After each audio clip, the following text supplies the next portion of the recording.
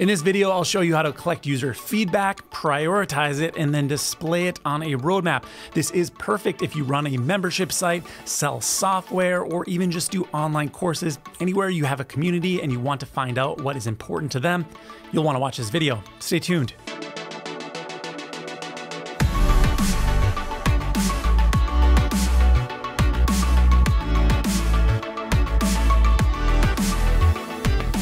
What's up, everybody? It's Dave here from Profitable Tools, and today we're looking at simple feature requests. This is a WordPress plugin that allows you to collect feature requests from your audience and then display it in a roadmap. Without further ado, let's hop over to my WordPress demo site. Here is demo.clientamp.com. Use this site on a lot of different videos. So we've got, I think, about 90 plugins installed here.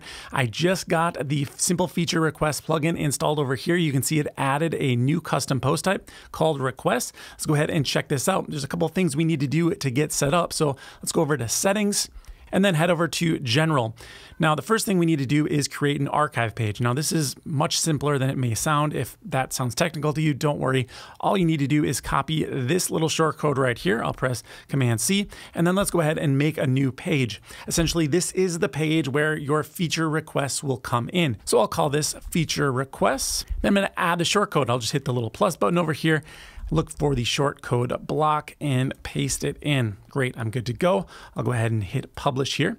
Now, before I take a look at this, I do need to go back over to the simple feature request plugin and let them know about the new archive page I've just created. Back over to requests, down to settings, general, and then under archive page, I'll choose my feature request page. There we go, we're all set. Let's go ahead and save changes. Now, just so you can see what we're going after, this is the simple feature request demo site where we've got a very nicely designed implementation of their plugin. Right now, we've got a feature request. I could enter in my own if I wanted them to add a new feature to the plugin. I can see a lot of people are already doing this. Of course, I could upvote other people's requests. So if I think something's a good idea, I'd be able to update that. You can see that there are statuses assigned to some of these, like this feature request is planned. Well, some of the others are in review or maybe even declined or planned. Those are the different options you get in the default settings for different statuses. If you look over at the right-hand sidebar, you see the opportunity to register or log in for your account so that you can go ahead and participate in the feedback. You can also see what the top requests are at a glance, so you don't have to, scroll through looking for the best ones. Once you've collected your feature requests, you can display them in a nice looking roadmap. Let's go ahead and check out what that's going to look like. So here are the different categories of their demo site. Right now they have requests that are either under review, planned, or started, but we will be able to customize this and have it show up for different statuses that might be relevant to your business. Back over to the demo site, you can see that the short code is displaying correctly on the feature request page. It's taken on the style of my theme. So the buttons are dark grayish. We've got a more boxed in look versus the wide look of the simple feature request demo site. Overall, this is looking really good with almost no effort put in at all. I'm going to go ahead and create an account here and then make a feature request so we can see the entire process. Let's hit register. All right, I've got some account credentials. Let's hit register. Great. Now I am logged in. I'm going to go ahead and request some new features. All right, so I went ahead and added a feature request. I've also included a description to be a little bit more elaborate about what I'm looking for. Let's go ahead and submit this. I get a message that says, thank you for the request. It's currently pending. So that means I've got to go over in the back end and review this. I can either decline the request or maybe say that it's going to be planned for later or even say it's already developed. Now, I do have the opportunity to leave a comment here. This is something you can toggle off on the back end, and I'll show you that as well. So we're back over the admin area here. Let's go over to requests. I'll choose all requests.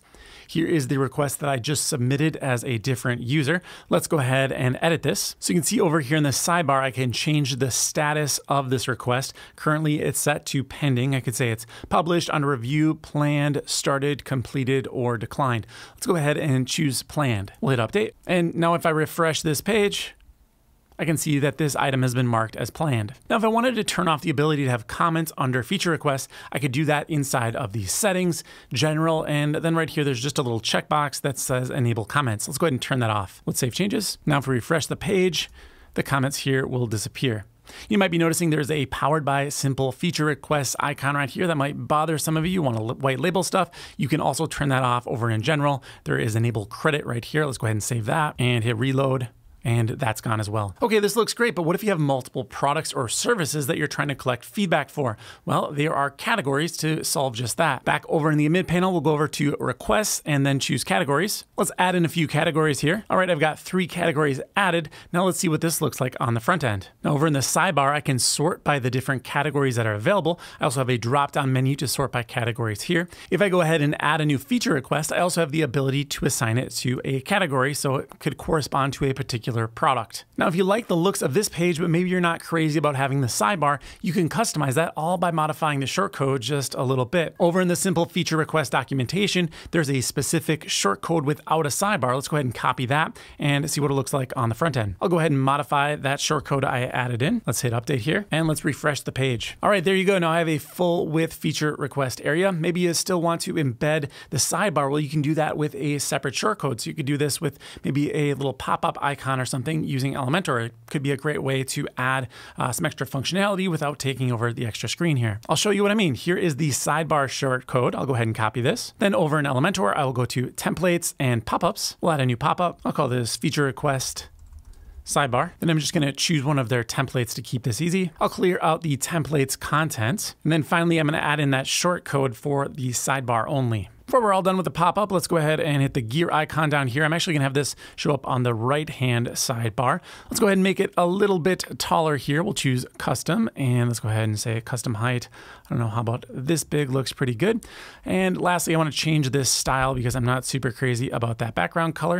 I'm gonna go ahead and make it all white. All right, that's looking much better. Let's go ahead and hit update. Now, I don't need this to display anywhere, so let's just go ahead and hit save and close. Back over my feature request page, I'm gonna go ahead and open this up with Elementor, but before I do that, I'm going to copy my shortcode and actually get rid of this block. And let's hit edit with Elementor. Let's add a new section. I'll add some text here to drop in my shortcode. Next, let's add in a button, place it down here in a new section. I'm gonna go ahead and rename this and quickly style the button to look a little bit more palatable. Now I'm gonna select the button, go over to advanced and choose position. I'm gonna choose fixed right now.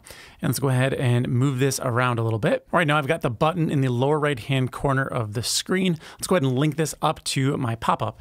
Go over to content, then under link, we'll hit the dynamic tags, scroll down to actions and choose pop-up. I'm gonna search for my feature request pop-up.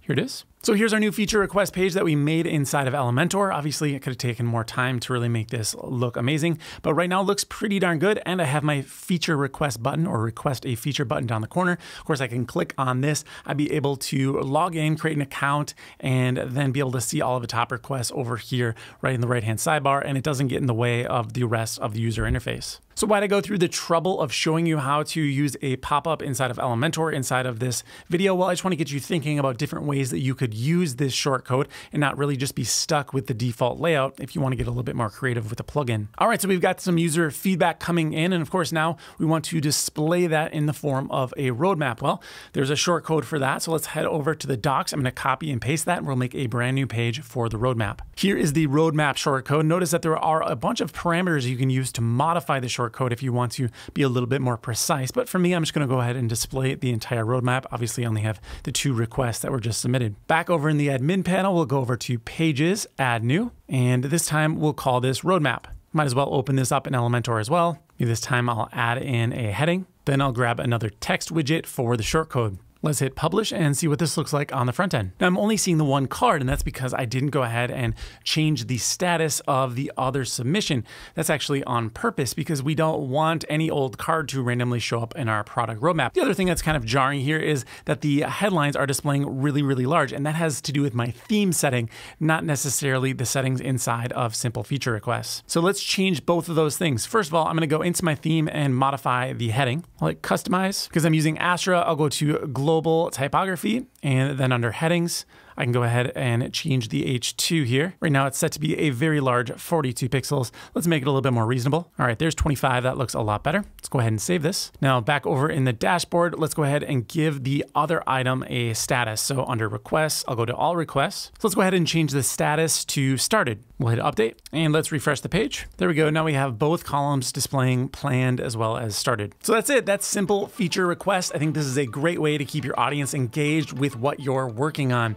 If you want to grab a copy of this, of course, the link will be down below. That'll be a referral link for the channel. So if you click on that, we will get a little bit of a commission on the back end. If you have any questions about this plugin or anything else related to WordPress, software as a service, lifetime deals, anything in that vicinity, make sure you leave me a comment down below or head over to the Facebook group. I'm on there each and every day interacting with a community of amazing entrepreneurs. That's gonna do it for this video. I hope you found it helpful. Thanks for watching, and I'll see you in the next review.